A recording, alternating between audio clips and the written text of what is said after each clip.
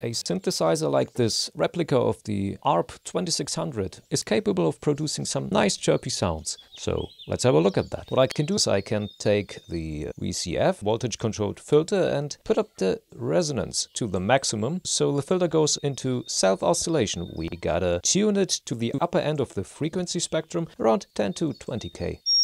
We take the sine wave output of VCO2, don't forget to turn it to low frequency mode, so it does act like an LFO, and the output goes into the control section of the filter. And if I turn up the modulation, nice little birdie, huh? We can modulate the frequency even further with the ADSR, our envelope generator.